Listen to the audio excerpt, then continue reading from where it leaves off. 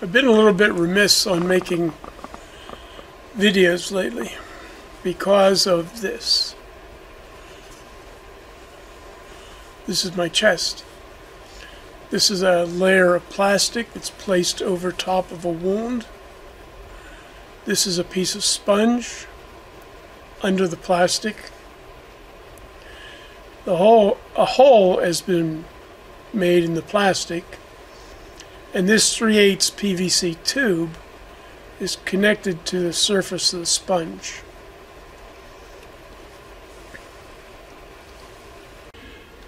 This is a piece of the sponge. It started out about this big.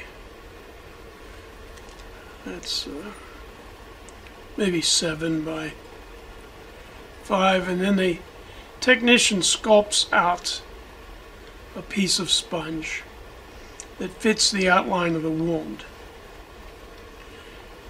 You can see the sponge is about 1.25 inches deep.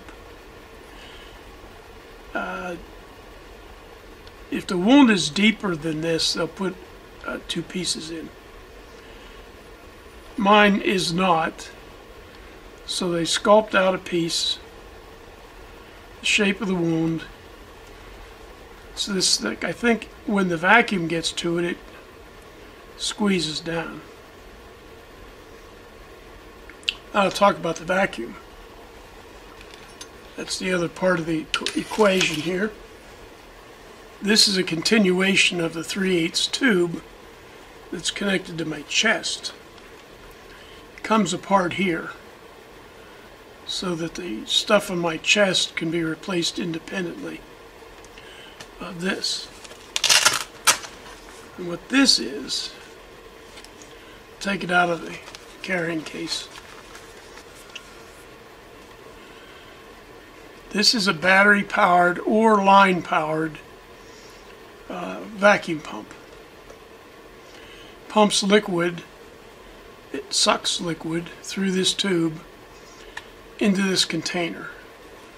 Now that doesn't look like liquid because there's a gel pack in here that causes the liquid to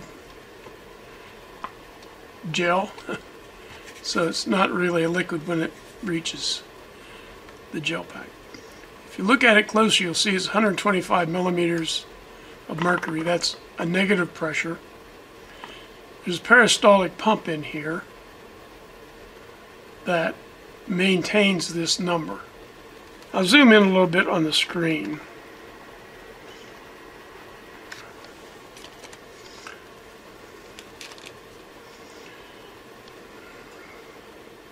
Right now, if I touch the screen, nothing happens. I can unlock the screen by doing this. You see, this is a measurement of the actual vacuum produced in millimeters of mercury. The machine is very quiet right now. Let me introduce a leak. Got a bayonet vacuum connector here.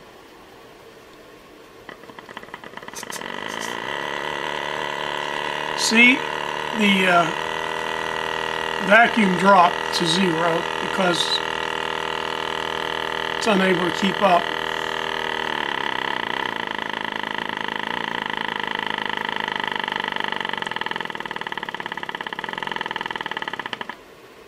And there we get the there we go. It's building back up. The 125 is a set point. There are other conditions can be set. Screen's darkening there. What can I say? This canister, I change it about weekly. Charging the battery lasts well over half a day. Recharges takes 4 hours a night, 4 hours a day. This is actually a rental unit. I don't think 3M invented it. I think they've acquired it recently. This KCI, I think, was the developer of it. I could be wrong about that. It's got some sort of a data port or a programming port. I didn't touch that. This is for the battery charger. Sort of curved to carry it against your body. And as I say, this is detachable as a latch here. So this is called a wound vac. I've been putting up with this chest condition for about 2 years. Well, more than 2 years now. I've been on this thing for about a month. Maybe 2 weeks. So, if you have a wound that won't heal, or a deep wound that needs to heal from the inside out,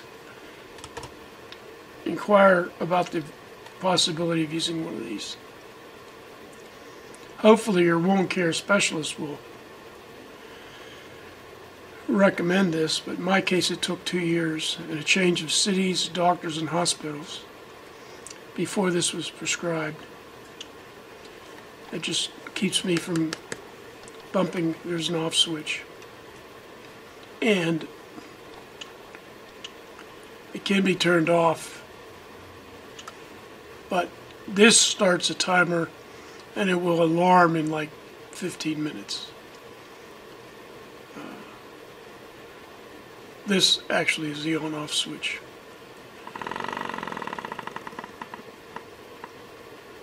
But it builds up quickly.